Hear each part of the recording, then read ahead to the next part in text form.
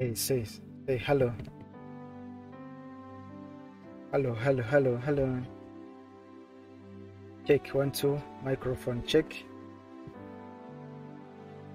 Check hello microphone check 1 2 microphone check.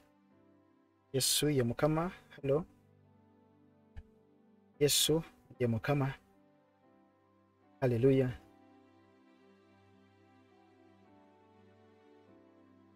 Microphone.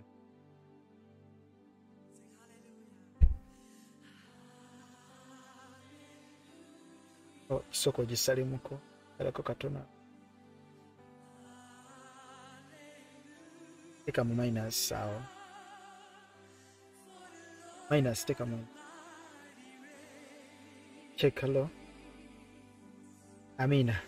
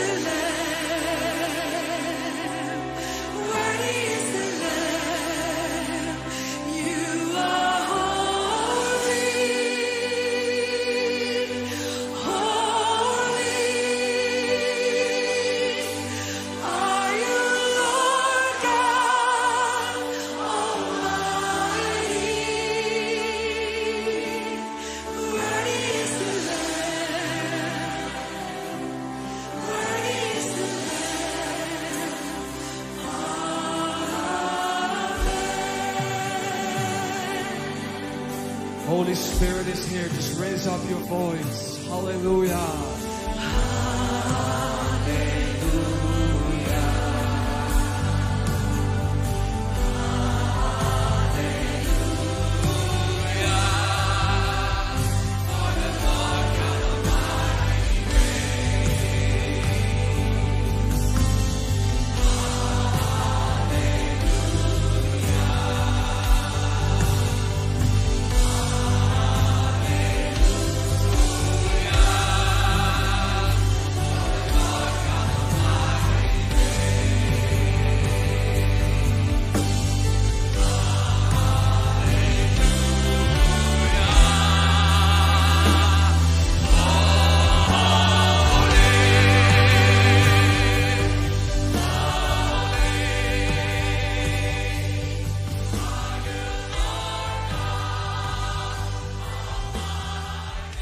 Yes, twagala okwebaza Katonda lwakadde kano kennyini katuwadde.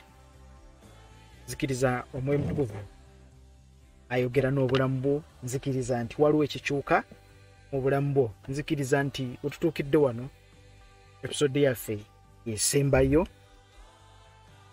ekwatagana ne the gift of tongues. Nzikiriza nti olina kyofunye era nzikiriza nti waliwo ekigasse ku bulamu bwo. Njagala okujjukiza nti oli ku Just Gospel Media Uganda nga twegattiddwako ne baganda baffe bannyinaffe abali ku Just Gospel Fellowship Center WhatsApp platform. Etukkiriza Katonda nti agenda kutuggyawo atuteeke ku ground, atusimbe ku ground. Obuweereza buno bw'oba owulira nga bukugasizza, bukuwadde omukisa, mu butuufu ogamba nti buweereza bwammwe obwa Just Gospel Fellowship Center butuwadde omukisa. N'olwekyo njagala kuyimirira nabwo. Oli wa ddembe kuyimirirako naffe mu ngeri yonna Mukama gy'aba ayogedde n'obulamu bwo. Saagala kubalwisaayo, era tugenda kwogera ebigambo si bingi newe waawo nga bingi kubanga tumaliriza leero.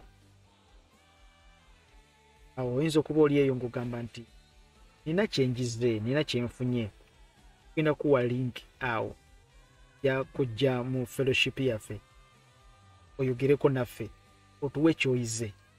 Tetusobola bimalayo byonna, ne mu comment tetusobola kuddamu bibuuzo byonna, ne wali twogera ffenna n'abooluganda babaayo mugasibwa. Njogera mpola bwe ntyo bwe njogera, kubanga ebintu bino bye twogera si bya kupapa, tebyetaaga kupapa, byetaaga kugenda mpola mpola, si kudduka misinde, byetaaga kugenda mpola. Mina kubanga tuli mu kuyiga. Gwa atanaba kufuna episodes ndala ziri eno nga gy'otuukiddeko tegenda kugasa. Ziri eri eziri mabega olina okujja ng'ozigoberera otuuke wano then ogasibwe, kubanga nnyinza obutaddayo byonna bituvuddemu emabega. Bino ekintu kye tugenda okulaba nga bwe tukyeyongerayo ku Mwoyo Omutukuvu n'ennimi zino.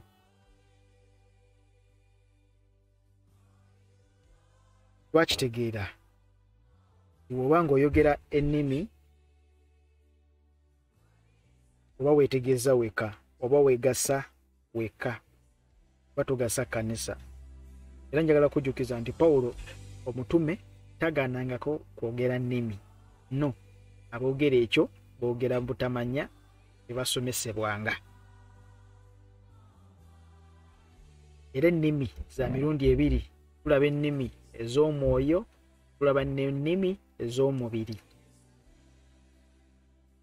Nnimi ezaali mu bikolwa by'abatume zaali z'amawanga, nnimi z'amawanga, kubanga baawulira ennimi z'ewaabwe nga zoogerwa.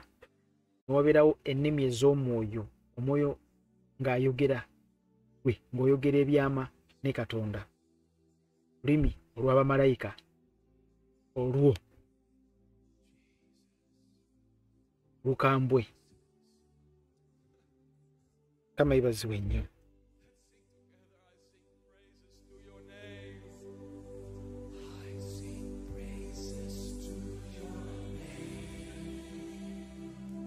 Olulimi olw'abamalayika lwetaaga okuvuunulwa.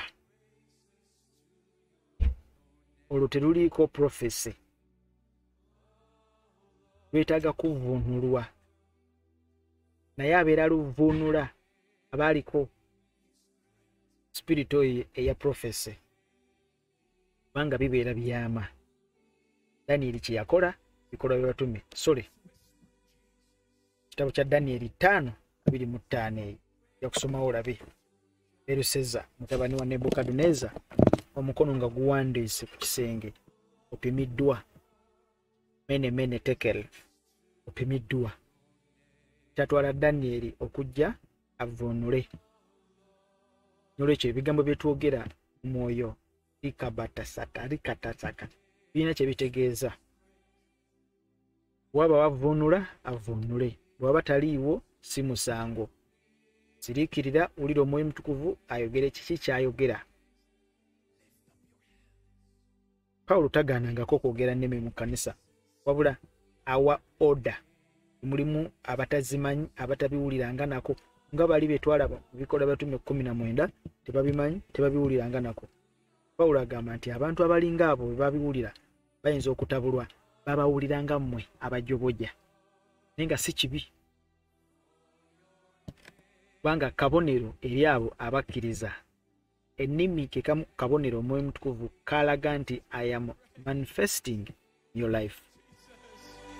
We just worship you, Jesus. Sing praises to your name. Oh Lord, praises to your name. Oh Lord,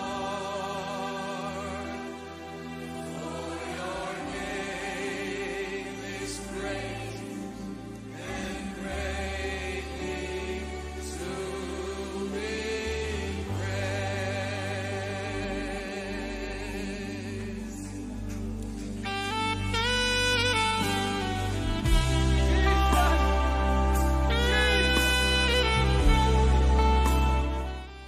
Amina. Tukiriza Katonda okukola ebikulu n'ebyamaanyi. Tukiriza Katonda okutuwa sound ennungi. Ngaffe Just Gospel Fellowship Center tugenda kikola. Tugenda simba obuweereza ku ground. Sitaani oba yagala oba tayagala. Tugenda kubusimbawo. Tukiriza Katonda okutuwa system ey'ebyuma. Yusaala. Tukiriza Katonda okutuwa ettaka. Tukiriza Katonda okutuwa abaweereza. Tukiriza Katonda okutuwa omusingi ogw'amaanyi. Bakolinse ekisooka 12 olunyiriri olw'omusanvu. Naye buli muntu aweebwa okulagibwa kw'omwoyo olw'okugasa. Naye nga tetunaba kugendayo eyo, atutegeeza waggulu omutume olunya olusookera ddala Bakolinse ekisooka 12 n'olunya olusooka. Kale n'abooluganda eby'ebirabo eby'omwoyo saagala mmwe obutabitegeera. Abagamba, I don't want you to be ignorant. Don't be ignorant. In other words, mulina okuba nga mumanyi, temulina kuba nga temumanyi. Mulina okuba nga mumanyi. So kibi nnyo omulokole okubeera awo nga tamanyi. Kiba kibi. Kubeera ng'oli ignorant ku bintu ng'ebyo eby'omwoyo kiba kibi nnyo. Kubanga oyinza okuleeta ensobi ku kanisa. Kala ate n'osanga abali eyo abalinga abakulembera abantu mu by'omwoyo nga naye tabitegeera. N'osanga omuweereza agamba abantu ennimi mbi, temwogera nnimi ezo, nnimi za sitaani, ennimi, temulina kwogera nnimi. Ogamba kale abo si be nzigiridde olwaleero. Bakolinse ekisooka 12 olunya olw'omusanvu. Naye buli muntu aweebwa okulagibwa kw'omwoyo olw'okugasa. Gamba olw'okugasa. Sikuwulidde ng'okigamba, gamba olw'okugasa. Kubanga omulala awandiika ebyawandiikibwa bino wansi munnabisange olwa muwendo. Bakolinso ekisooka 12 olunya olw'omusanvu kwe tuli. Naye buli muntu aweebwa okulagibwa kw'omwoyo olw'okugasa, kubanga omulala omwoyo amuweesa ekigambo eky'amagezi, n'omulala aweebwa ekigambo eky'okutegeeranga kuba omwoyo oyo. Olw'omwenda omulala okukkiriza kuba omwoyo oyo, n'omulala ebirabo eby'okuwonyanga kuba omwoyo omu.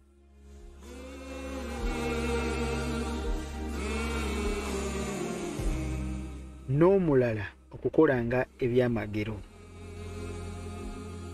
n'omulala okubuuliranga, n'omulala okwawulanga emyoyo. Ayakatuuka tuli mu Bakolinso ekisooka 12 tuli ku lwa 9.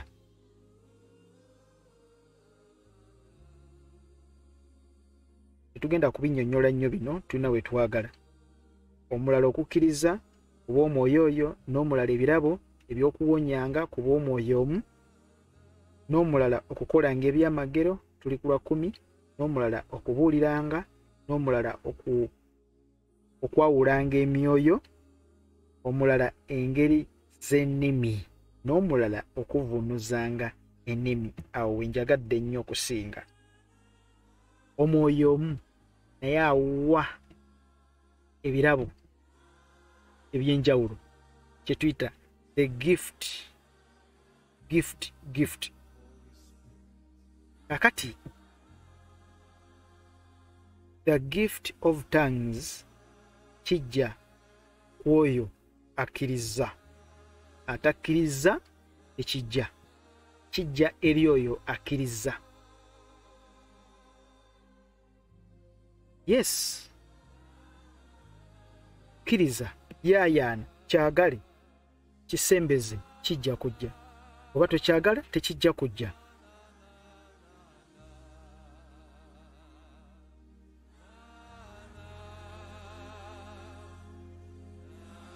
Kirabo omwoyo akigaba nga bw'ayagala, ate akigaba eri oyo yenna akkiriza. kirabo byonna bisobola okubaako ye. Osobola okubaako ekirabo eky'amagezi, okutegeera, osobola okubaako ekirabo ekyokubuulira.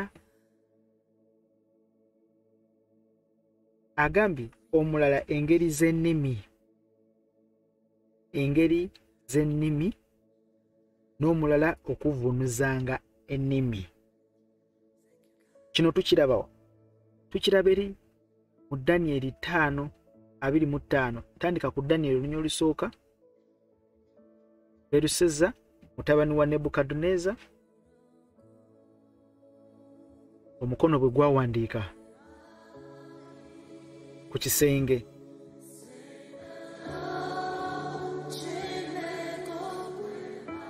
Ng'ebigambo ebiwandiikiddwako tabimanyi. Olwo olulimi lwali lwa ggulu, olulimi lwali lwa Bwakatonda, kye tuyita ennimi ez'omwoyo. Ikasata tekete shikata za mwoyo. Kati lwawandiika tekel, mene tekel, tebabitegeera. Kyali kino okutwala Danyeri ow'omwoyo nga ye yategeera, ye yaliko omwoyo oguvunula ekigambo ekyo. N'agamba nti kabaka, kino ekigambo kitegeeza bimiddwa towera, kugenda kutemwako, bwakabaka bwo busuuliddwa.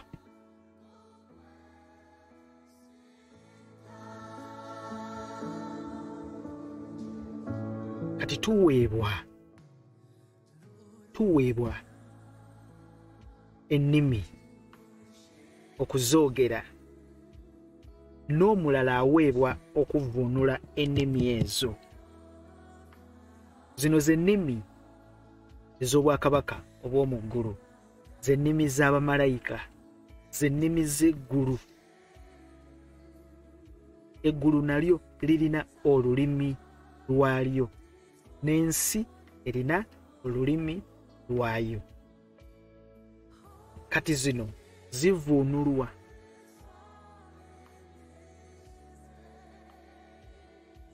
Ziri ennimi eziri mu bikolwa by'abatume 2. Ezo ze zijjirako profesi Katonda ayagala kwogera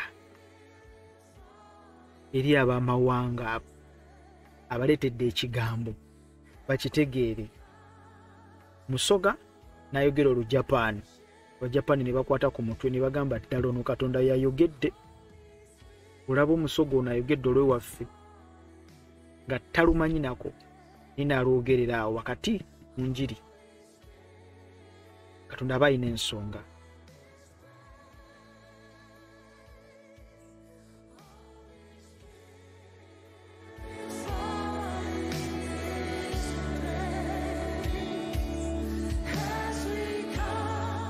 Kati olwo nga olengera mu bikolwa by'abatume 2:8 ezo ennimi ezaayogerwa ze zajjirako profesi. Nga tuzzeeyo emabega bikolwa by'abatume 2:8 ennimi ezo ezaayogerwa zaaliko tuyita profesi, ze zijjirako profesi. Bikolwa by'abatume 2:8 abamawanga ne bawulira ennimi z'ewaabwe, ezo ze zijjirako profesi. Katonda yali yakiragula dda. Osoma Bakolinso ekisooka 14:21 I will speak, nja kwogera nabo mu nnimi z'ewaabwe. Ojja kusoma olunyiriri olwo ojja kulutegeera. Katonda yali yakisuubiza dda. Nga ne Isaaya kino kati Bakolinso ekisooka 14:21 kiva eri mu Isaaya 66:18 n'abakuŋŋaanya amawanga n'ennimi. Katonda yali yeewera dda okwogera nabo ng'abakuŋŋaanyizza. Kati bikolwa by'abatume 2:8 ajjanga obunnabbi okutuukirira. Kyova nti ennimi ziri ez'amawanga zijja ziriko kye tuyita mwoyo gw'obunnabbi. spirit of prophecy zijja direct nga Katonda alina kyayagala okwogera. Muli mu kibiina mwogera ne kibiina kye mwogereramu waliwo abatategeera bye mwogera, waliwo abatamanyi Luzungu. Katonda mwangu nnyo wakati awo n'asuula ekigambo ku lulimi lwo, Omwoyo Mutukuvu ng'akisudde ku lulimi lwo, n'oyogera Olufalansa nga tolumanyi nako, n'oyogera Olufalansa. Ekyo we kigaana, Katonda asobola okwogeza endogoyi n'eyogera olulimi Olufalansa. Yagala gaana. Bw'aba tayogeza ndogoyi, anayogeza ekintu ekirala. Bwe mwenna nga musirise, amayinja ganaayogera naye ng'ayogedde.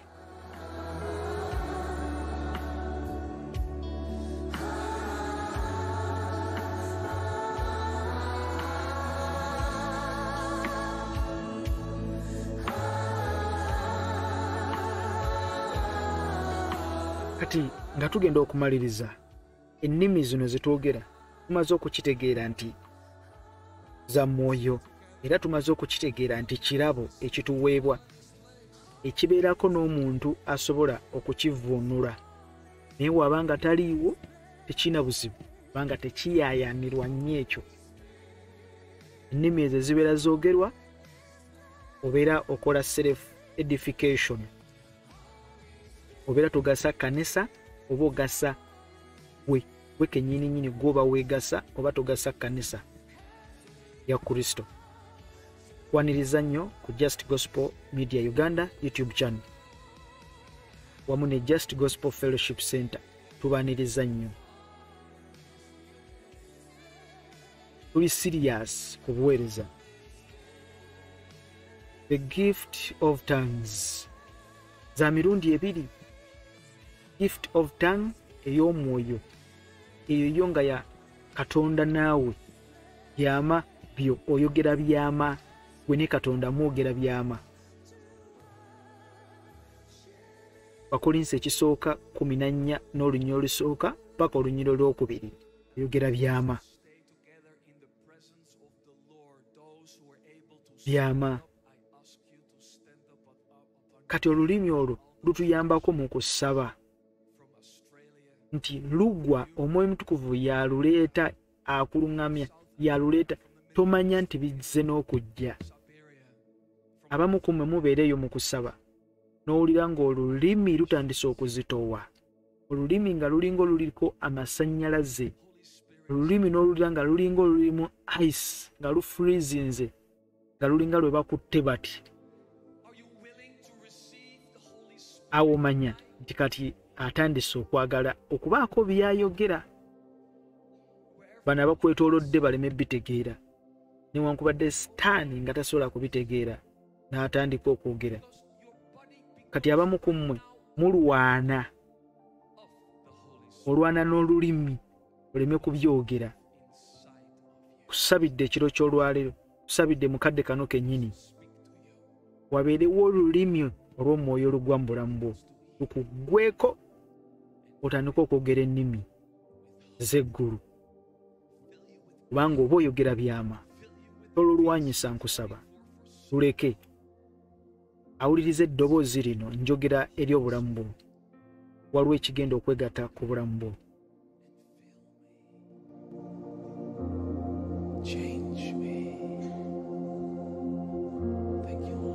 Waliwo ekyegatta ku bulamu bwo. Wulira Omwoyo Omutukuvu agenda gwa ku bulamu bwo mukadde kano. Muwe akadde ayingire mu bulamu bwo, kubanga omwetaaga mu bulokozi buno, mu lugendo luno lwe watandika nga tolumanyi wajje lunaggweera. Mwetaaga. Muwe omwaganya ayogere mu bulamu bwo. Muwe omwaganya usabidde.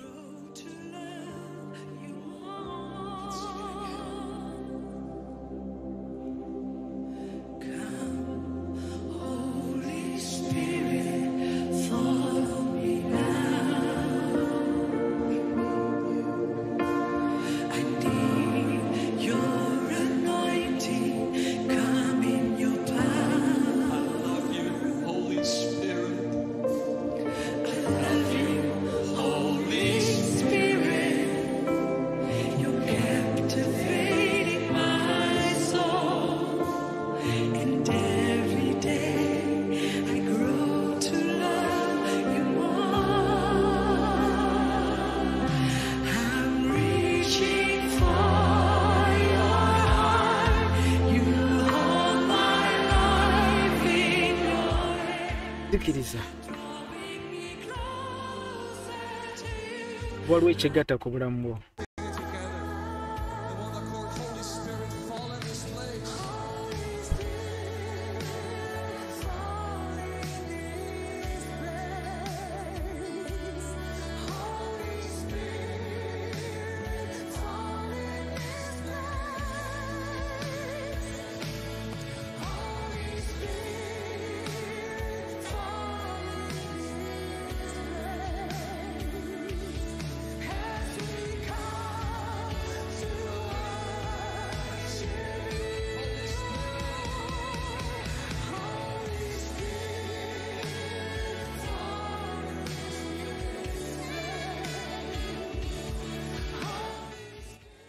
Olwowulira nga nsirikiriddemu mpa omwaganya omwoyo mutukuvu okuoperatinga mu bulamu bwo.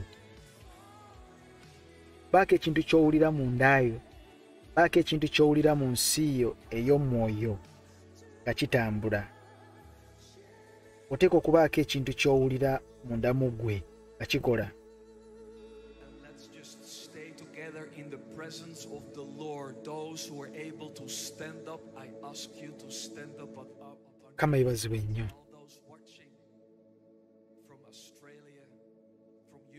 Katonda akusuulako olulimi olw'omwoyo. Waliwo agenda okutandika okwogera ennimi ez'omu mwoyo.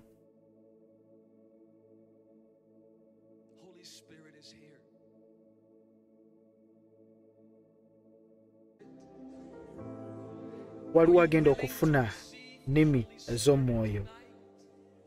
Katonda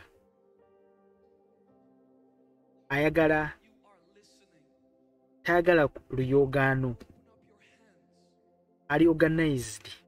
Your body becomes right now a temple of the Holy Spirit. He wants to live inside of you. He wants to speak to you. He wants to heal you and fill you with hope, fill you with power, fill you with the peace you're longing for so long. Let's sing it together. Holy Spirit. Waliwo olunyiriri lwenjagadde tusome tumalirize nalwo. Bakolinsi ekisooka 14:26. Sorry. Yes. Bakolinsi ekisooka 14. Bakolinsi ekisooka 14. Tutandike 26. Kale kiri kitya abooluganda bwe mukuŋŋaana buli muntu alina oluyimba, alina okuyigiriza, alina ekimubikkuliddwa, alina olulimi, alina okutegeeza, byonna bikolebwenga olw'okuzimba. Muwulira bw'ayogera omutume. Kale kiri kitya abooluganda bwe mukuŋŋaananga, tuli mu kkanisa tukuŋŋaanye, buli muntu alina oluyimba, waliwo alina okuyigiriza nga service webeera, alina okubikkulira okw'enjawulo kwafunye. Agamba byonna bikolebwenga olw'okuzimba, n'olulimi alutwaliddemu. Jjukira nti tuli ku lulimi nalwo alutwaliddemu. Kujjukiza nti eno ye episode esembayo mu wiiki eno. Biba tebiweddeeyo naye kubanga tulina bingi by'okutunuulira. 27 bikolwa batume ekisooka, Bakolinsi ekisooka 14:27. Kati wano abangi we babulira ne bagwira. Omuntu bw'ayogeranga olulimi bwogerenga babiri obanga bangi basatu, era mu mpalo era omu avuunulenga. 28. Naye obanga tewali avuunula, asirikenga mu kkanisa, ayogerenga mu mmeeme ye era ne Katonda. Ne bannabbi boogerenga babiri oba basatu, n'abalala baawulenga. ebigambo bino obiwulira kiki ekijja mu mind yo? Abaagobye temwogera nnimi oba? Era wabaawo nga wazoogera, kubanga Abakolinso bano babeeranga ne debates nnyingi nnyo. Kati ate jjukira, Katonda waffe si Katonda wa luyoogaano, si Katonda wa kuleekaana, si ali organized, si wa luyoogaano. Naye omutume atugamba nti omuntu wayogeranga olulimi boogerenga babiri. Omu ayogera, omu navuunula, kubanga bangi basatu, era mu mpalo, era omu avuunulenga. Tukole tutya kati awo? Kitegeeza ki kino? Pawulo wano omutume tategeeza nti basatu bayimirire wali nti kati otandika okwogera onavuunule. No. Ayogera kubeera organized mu nnimi zino nga mwogera ennimi mu kanisa.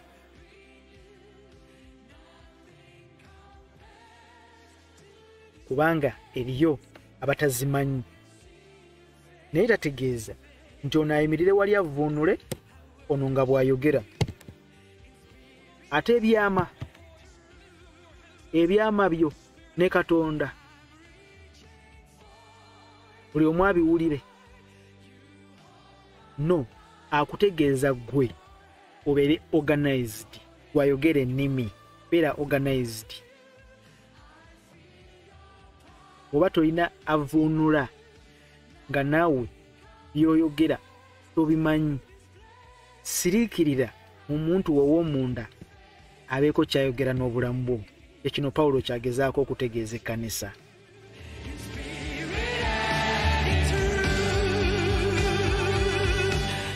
Kyova olaba ayogera mu lunyiriri olw'2:8 Bakolinso ekisooka 14:28 agamba atya: naye obanga tewali avuunula, asirikenga mu kkanisa, ayogererenga mu mmeeme ye era ne Katonda. Still asigala akuwa enkola n'obukwakulizo.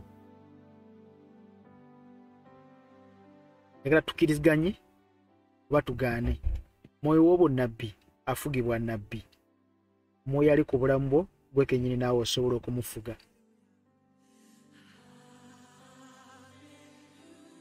Si kubaguka bubaguzi. Buli omu n'awulula. Ate takiganye. Naye agamba mubeere organized. Oba tolinaawo avuunula, siriikirira. Omwoyo Mutukuvu ali very smart, ajja kwogera n'obulamu bwo. Kiki Mukama kyayogera nange mukadde kano? Kubanga zino ennimi ezibeera zize ku lulimi lwo si gwe azeetaddeko. Waliwo Mukama wo akulagira, waliwo azoogera,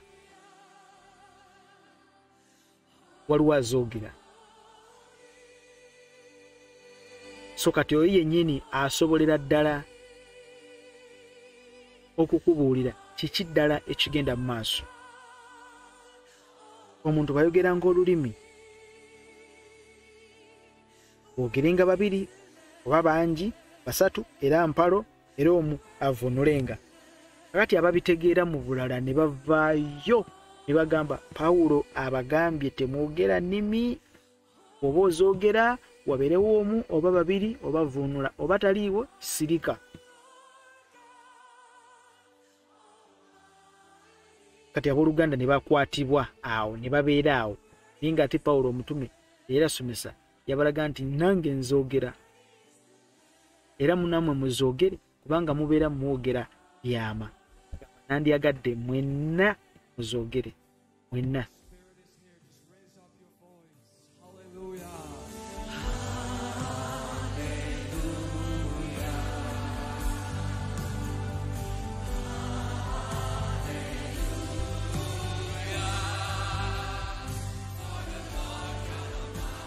yabagamba temugaananga kuzoogera mu Bakolinso kisooka 14:39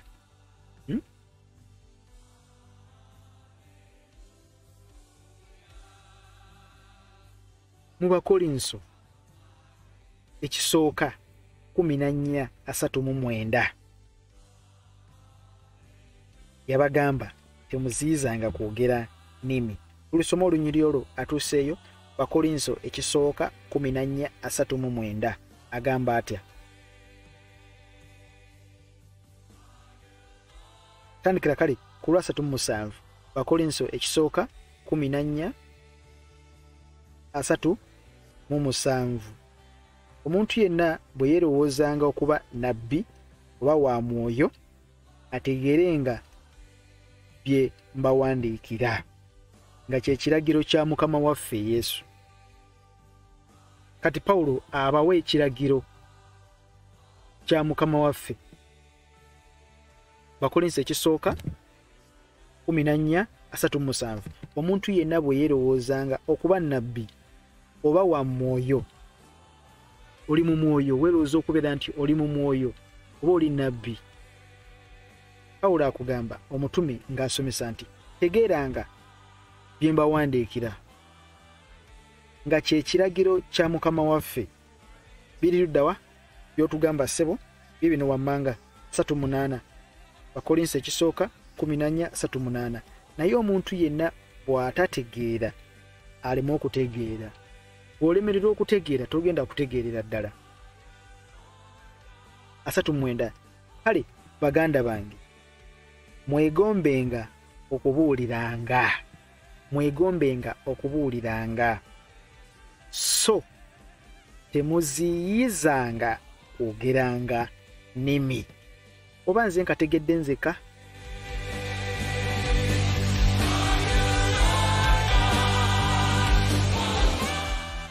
Bakolinso ekisooka 14:39 Kale baganda bange mwegombenga okubuuliranga so temuziyizanga kwogeranga nnimi. Naye byonna bikolebwenga wangi byonna bikolebwenga bwe kisaana era mu mpisa ennungi. Mu mpisa ennungi byonna bikolebwenga bwe kisaana. Kati mwenna abali eyo naawe bwe basomesa ti ennimi tetulina kuzoogera, temulina kwogera nnimi, temulina kwogera nnimi, ennimi temulina zoogera. Bayibuli yagaana ennimi, Pawulo yagaana ennimi. Bwe waba tewali wavuunula temuzoogeranga. Tagaananga kwogera nnimi. Kutegeera butegeezi bigambo bino temubitabula. Totabula nnimi ez'abantu nga bwe tuze tulaba okuva ku lubereberye, okuva ku episode esooka tubalaze ennimi ez'abantu n'ennimi ez'abamalayika. Tewali lunyiriri mu Bayibuli lugaana muntu kwogera nnimi za mwoyo. Luno nalusaba, benalusaba nakati baagaana okululeeta. Bakyali Kenya ku bigere batambula, obatume eggulu ku bigere ne badda mwaka ogujja nga tebaluleese. Eri lunyiriri mu Bayibuli lugaana muntu kwogera nnimi. Naye ye Pawulo kyategeezaako okukugamba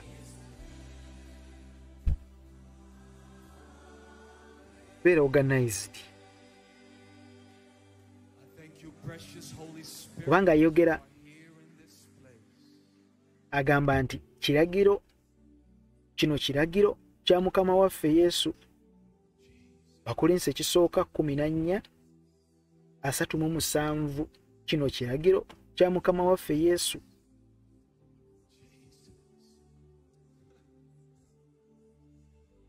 Kale baganda bange, Bakolinso ekisooka 14:39 kale baganda bange mwegombenga okubuuliranga so temuziyizanga kwogera nnimi, temuziziyiza, muzoogere, temuziziyiza.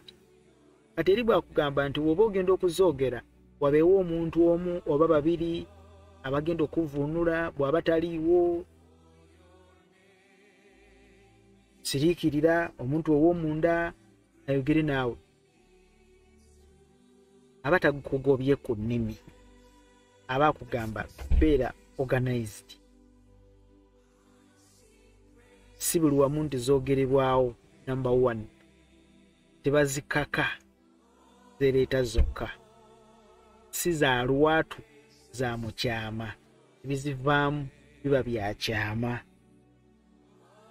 Ate takugaana kwata muzindala okuzoogera. So byetaaga kutegeera butegeezi.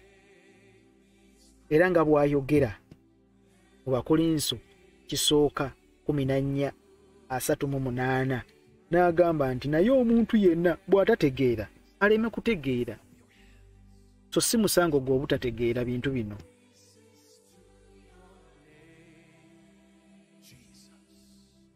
Naye omuntu yenna bw'atategeera aleme okutegeera.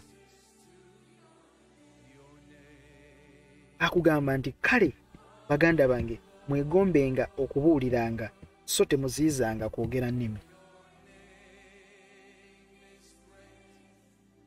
Tumaliriza olunaku olwaleero episode eno yesembyeyo, the gift of tongues. Tumaliriza gift of tongues za mirundi 2.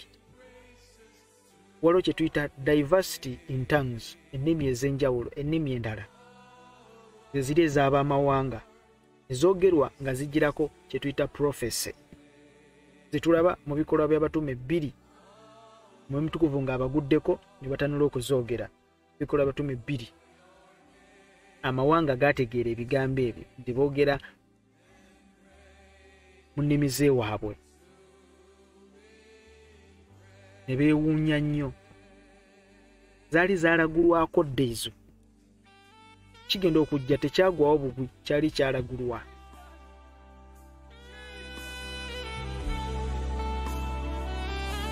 Ne wabeerawo ennimi ez'omwoyo, kirabo, gift eweebwa akkiriza ng'ezo ennimi zoogerwa byama, bye byogerwa biba byama. Ezo tezibeera prophetic, naye bibeera byama. However, nga zonna ennimi ez'ebbiri Omwoyo Omutukuvu yazigaba. Naye kiri gy'oli okuzaawula, kiri gy'oli okutegeera oba obutategeera bintu bino.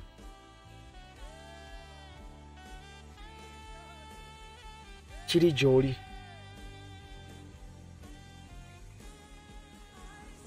Pawulo abagamba nze nange njogera ennimi, Bakolinso ekisooka 14:18. Nange njogera ennimi, sinakindi okubasinga. Agamba mu Bakolinso ekisooka 14:18. Neebaza Katonda, mbasinga mwenna okwogera ennimi. Kati ate gwani avaayo ogaane ekkanisa okwogera ennimi nti buli ayogera ennimi abali mu bukyamu?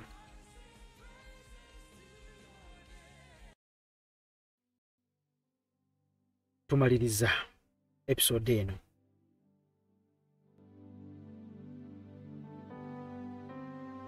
Wayinza okuba wasigaddeyo bingi nnyo ebyokwogera naye obudde tebutukkiriza. Wayinza okuba olina ebibuuzo bingi nga ansa oba oli awo teddiddwamu ku bye tusomesezza. Jangu oyogereko naffe, tukuwa omukisa. Links tuzibateerawo, mujje mwogereko naffe mu comment sections wansi. Tugenda teekawo links ezo. Kyogereko naffe otubuuze ebibuuzo. Buuza ekibuuzo.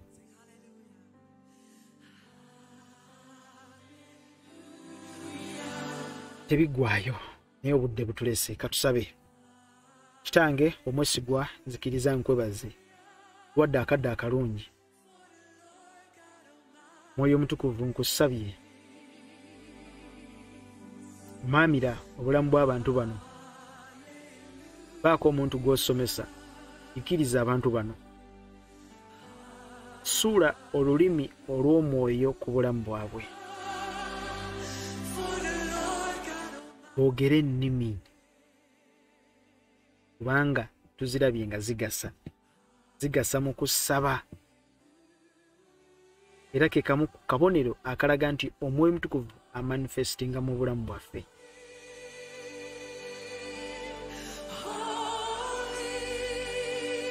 Baako gw'osisinkana Mukama. Omwoyo Mutukuvu kusaba muwe space ayogere mu bulamu bwo bw'oba oli mu kusaba, kubanga Bayibuli tusomesa nti tusobola omusaba Omwoyo Mutukuvu. Balabye Luka 11. Tusobola okumusaba Omwoyo Mutukuvu n'amutuwa.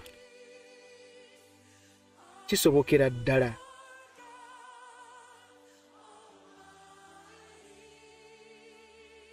Tusobola omusaba Omwoyo Mutukuvu n'amutuwa. Akadde weekali.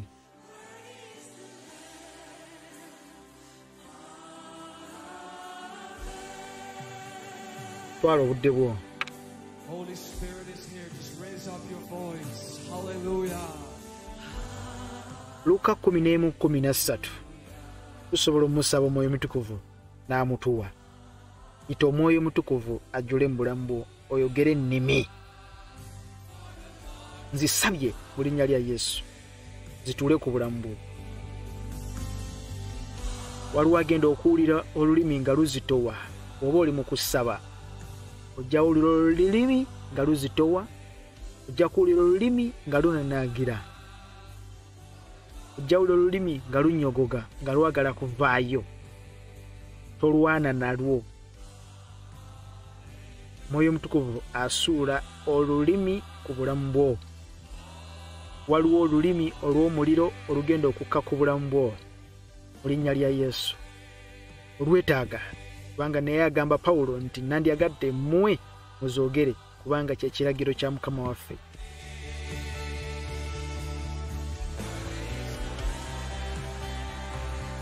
Njagala kwebaza Katonda akadde kano katuwadde. Mukama akumpeera omukisa. Kadde ebampadde kaweddeyo. Akibabalire Mukama mu linnya erisinga amannya gonna. Amen. Tuddemu tusisinkane ate olulala Mukama ng'atuwadde obubaka bw'ayagala atwogereko. Yagadde okusiibula Nicholas, muweereza Mukama, omuddu mu Kristo, muddu wo, nga nze abadde emabega w'emizindalo gino egya Just Gospel Media Uganda awamu ne Just Gospel Fellowship Center okutuusaako obubaka buno, teaching eno eya The Gift of Tongues. Mukama akunkuumire. Tuddemu. Bye bye.